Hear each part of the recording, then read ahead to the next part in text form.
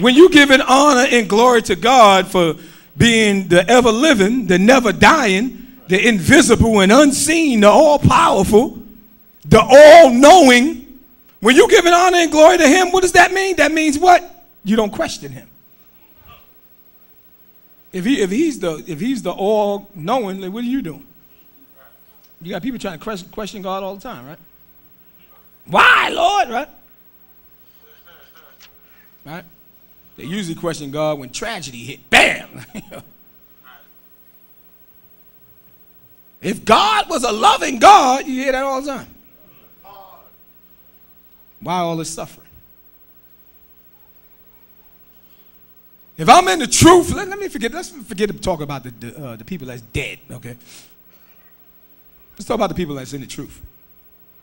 If I'm in the truth, why am I not only getting blessed? Why did I get fired? Yes, people start questioning God. Why my kids is rebellious?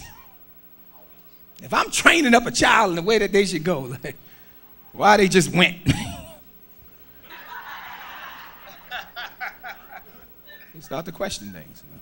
If I'm keeping the laws and keeping the Sabbaths and I'm doing this and I'm doing that, then why ain't everything going the way that it's supposed to be going?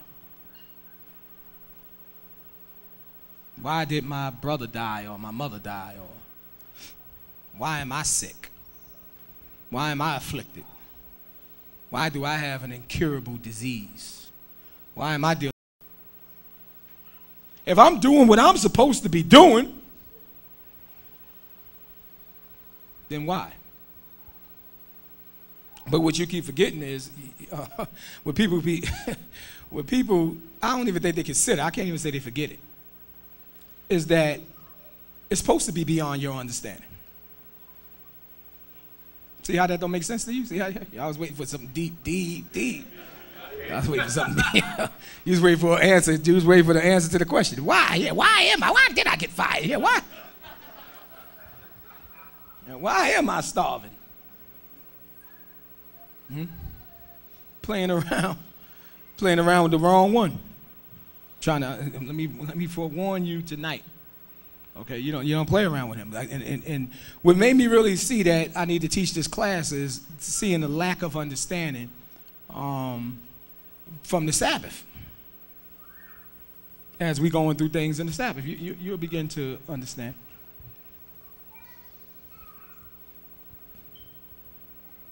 Prophets came to God and they just wanted to understand. They knew not to question him. Well, some did. The one I'm thinking about in particular. But they still wanted to, they didn't understand. It was puzzling. It was puzzling. It's still puzzling these people to this very day.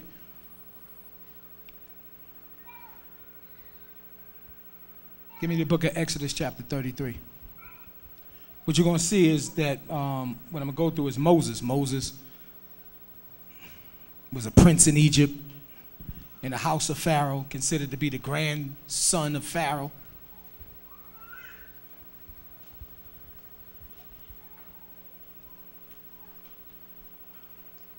Watching the children of Israel suffer in captivity. Could it be for sins? Possibly.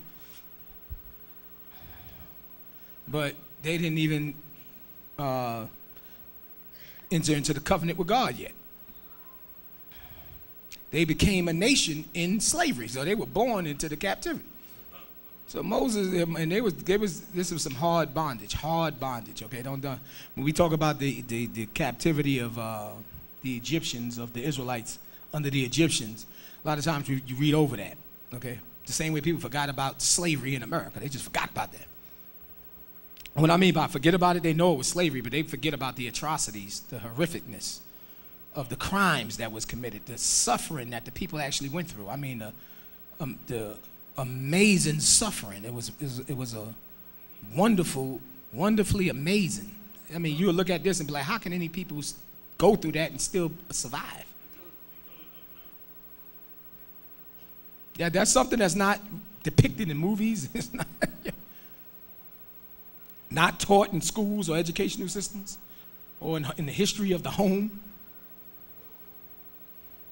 So this is one of the main reasons why the people done forgot who their enemies are. Because only an enemy, only somebody that hate you,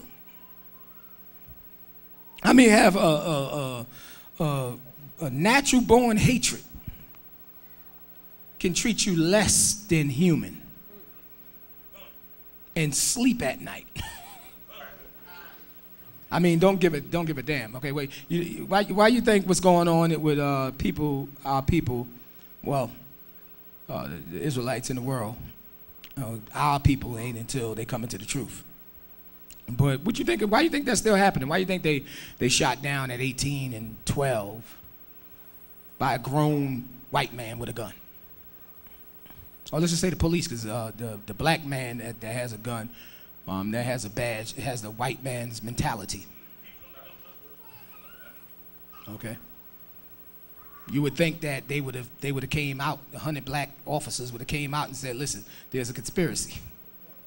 There's a blue wall of silence, and there's a way that policing is done that we could clearly see is a discrimination. You don't see that. But why? But back to why you think they could kill a 12-year-old boy like they did in Ohio, or 18-year-old?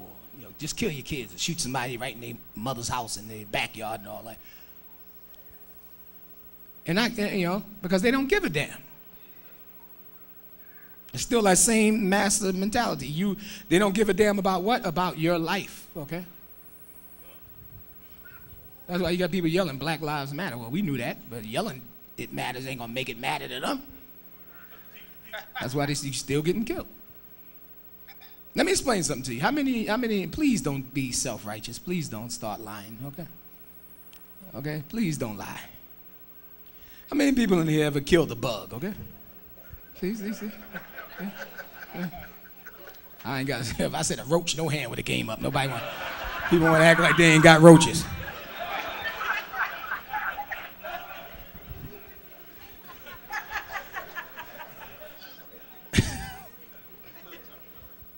Do you mourn afterwards? Huh?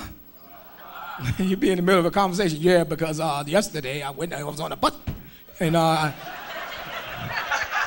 came back and had a chicken sandwich, brother. You have no regard for the life of that insect. You could tell by the way you dealt with it, okay?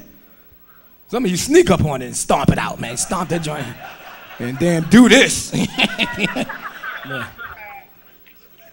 Some of you take a rubber band and get a fly and damn. That's an old school.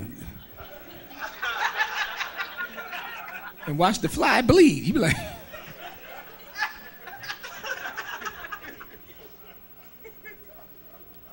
Well, that's how minorities are being killed by the Gentiles. They snuffed their life out like it was nothing. Like it was the life of a roach. Where does it come from? It comes from the inhumane treatment of captivity and slavery that our people went through in this very same land. So Moses was watching the Israelites under the Egyptians, and they were suffering.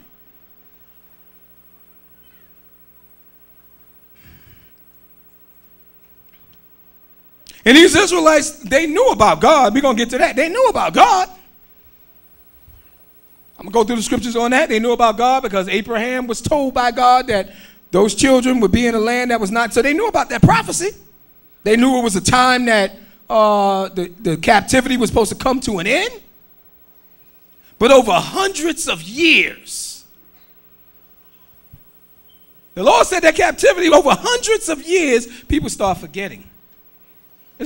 We in the same situation. We got Deuteronomy. Y'all should be coming into captivity with ships. 3 days and a half, 350 years. What happened hundreds of years later? People walking around, ain't nobody looking for deliverance. It's right there.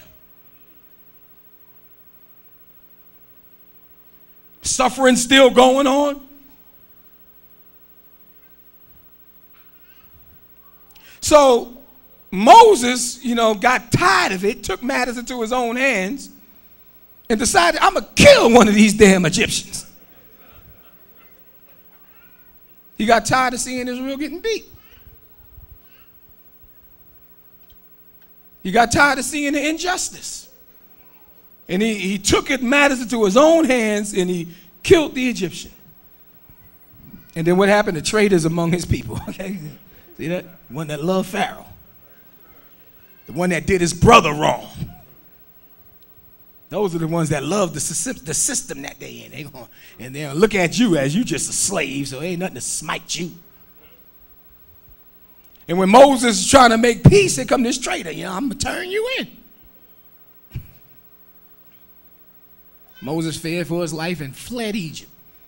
Said, surely this thing is known. Meanwhile, the children of Israel is still in captivity, getting tore up by the Egyptians.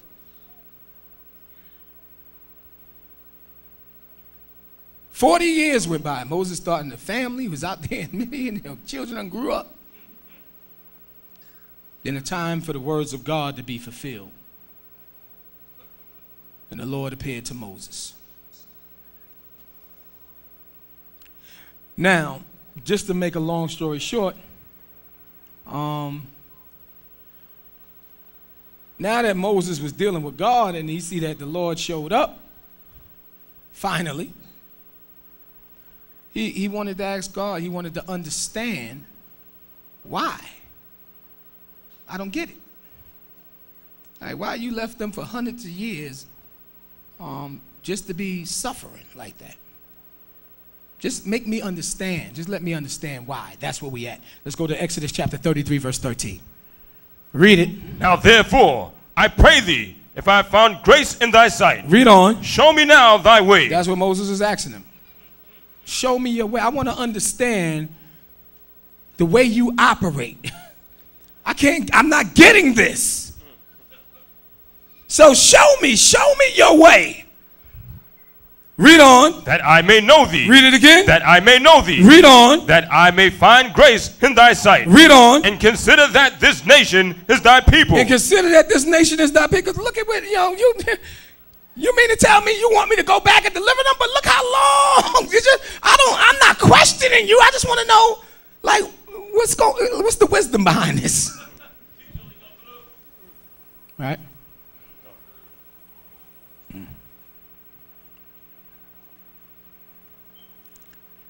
Read on. "And he said, My presence shall go with thee. Read on. And I will give thee rest. And he said unto him, If thy presence go not with me, carry us not up hence." Let's just jump to verse 19 to get God's response. Verse 19.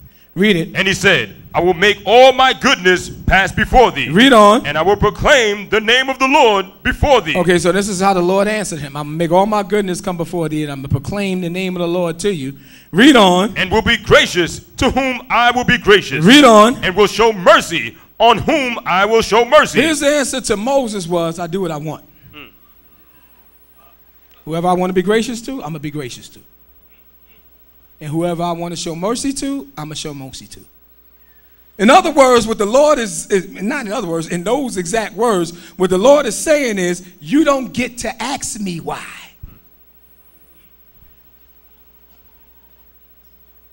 Because you're my creation and I'm the creator.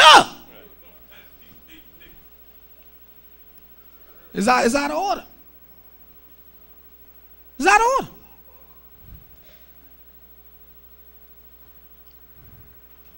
David asked the same question. Everybody want to know God. They just want to get that wisdom behind it. That wisdom was for a time. He wasn't ready to deal with that right now. Listen, just go get Israel out of captivity. Why you making him suffer so long, Lord? Listen, what I said. Go get him out of captivity. Look at what David said in the book of Psalms chapter 25. Psalms chapter 25 verse 1. Read that for me, please. "Unto thee, O Lord, do I lift up my soul. Read on. O my God, I trust in thee. Read on. Let me not be ashamed. Read on. Let not mine enemies triumph over me. Read on. Yea, let none that wait on thee be ashamed. Let them be ashamed which transgress without cause." It was transgress without cause, that just break God's laws. And there's no reason to break the law. Okay? The scripture says the Lord gives nobody a license to sin. Okay? You got people that, they just got the demons in them. Like I said, everybody's not chosen. Everybody understand that? All right. There's certain, it's certain things I know, and I'll sit there and I'll play around with what I know, and I'll say certain things to certain people. And then they'll know I know, and then all of a sudden they'll disappear. Okay, they won't come back around no more. Because they know they've revealed. That's showing you that Satan's goal is to cause as much confusion up in here as possible. As long as he can hide, they'll keep coming around like they one of you. But then when you start to, when something is said, they're like, oh damn, he know. All of a sudden,